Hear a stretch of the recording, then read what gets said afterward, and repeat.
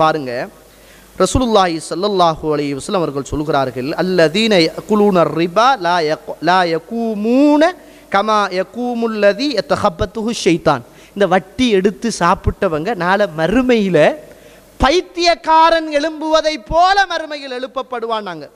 இதுக்கு இப்னு அப்பாஸ் அவங்க அழகாக சொல்றான், ஆக்கிலு ரிபா, இந்த வட்டியை திண்டவன் யப்அஸு யௌமல் கியாமா மஜ்னூனன், பைத்தியக்காரனாக மறுமையிலே எழுப்பப்படுவான். வட்டி திண்டவனும் வட்டி திண்டவளும்.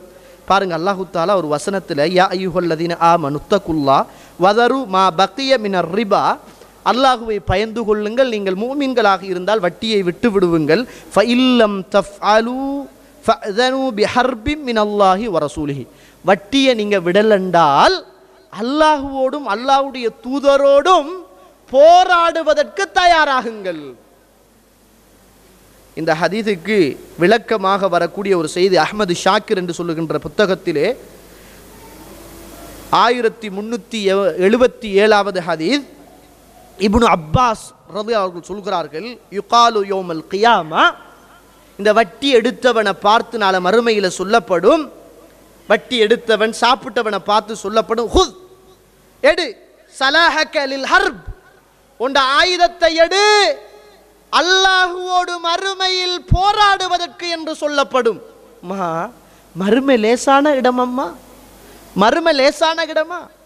மறுமை இப்ப இருக்கிற சூரியன் இருக்குத்தானே, இந்த சூரியன் நம்மட தலைக்கு மிக சமீபமாக கொண்டு வைக்கப்படுமா.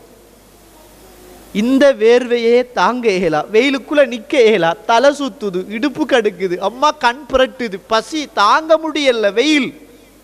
மறுமையில யாருமே இல்லை, உடுப்பு இருக்காது உடம்புல, உரியானத்தோடு ஆடைகள் இல்லாமல் மறுமையில் அப்படியே எல்லாரும் இருக்கக்குள்ள, இப்போ உங்களோட உம்மா உங்களுக்கு ஒரு காயமண்டா கத்திக்கிட்டு ஓடி வருவா, என்ன பிள்ளை நீ இப்படி பாரு, உண்ட கையை அல்லா பார்த்து வெற்றே இல்லையா, வெங்காயத்தண்டு ஓடி வருவா, ஏசுவா, அல்லாஹ் கொண்டாண்டு அப்படியே புடவையை கிழிச்சு கையை கட்டி, போ புள்ள மறந்த போடு, என்னவா இவ்வளவு பிள்ளை பெத்து உனக்கு அறிவில்லையாண்டு ஏசுவா, பாசத்தால உம்மா ஏசுவா. கையில ஒரு சின்ன கீறு விழுந்தால், இதுதான் உலகம், வலிக்கு விழுந்தா உம்மா ஓடி வந்து தூக்கி மடியில வச்சு ஏதாவது நோவுக்கு பூசுகிற மருந்த பூசி நம்மளோடு பாசத்தை காட்டுவா உம்மா.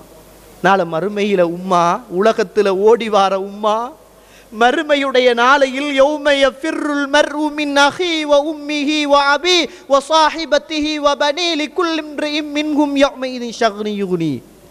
நாளை மறுமையில உங்களோட உம்மா உங்களை கண்டு விரண்டோடுவா, உங்களோட வாப்பா உங்களை கண்டு விரண்டோடுவார்கள், நீங்க உங்களோட உம்மாவை கண்டு விரண்டோடுவீர்கள், உங்களோட வாப்பாவை கண்டு நீங்கள் விரண்டோடுவீர்கள், நீங்க பெத்த பிள்ளை உங்களை கண்டு விரண்டோடுவான், நீங்க பிள்ளையை கண்டு விரண்டோடுவீர்கள். யாரும் யாருக்கும் உதவி செய்ய முடியாத நாளம்மா, வேர்வைகள் கொட்டா கொட்டன்ன கொட்டுகிற நாள், சூரியன் தலைக்கு மிக சமீபமாக கொண்டு வைக்கப்படுகிற நாள், அல்லாஹ்வுடைய தீர்ப்புக்காக காத்திருக்கிற நாள்.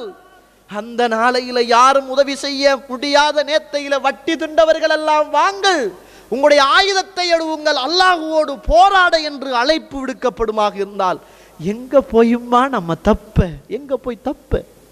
வேண்டாம் சகோதரிகளே, வேண்டாம் சகோதரிகளே.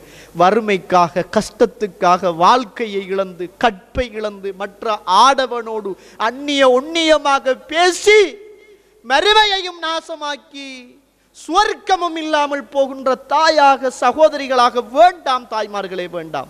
நானும் நீங்களும் அல்லாஹுக்காக வாழுவோம்.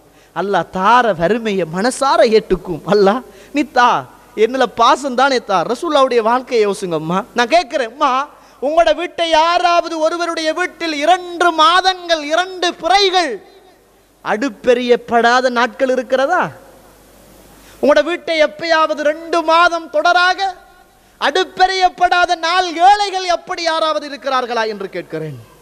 ஆனால் ரசூலுல்லாஹ்வுடைய மனைவி ஆயிஷா அம்மா, அல்லாஹ்வுடைய தூதருடைய பாசமான ஒரு மனைவி, ரசூலுல்லாஹ் மௌத்தாகிற நேரத்தில் கூட மடியிலே படுத்து கொண்டிருந்த ஒரு மனைவி.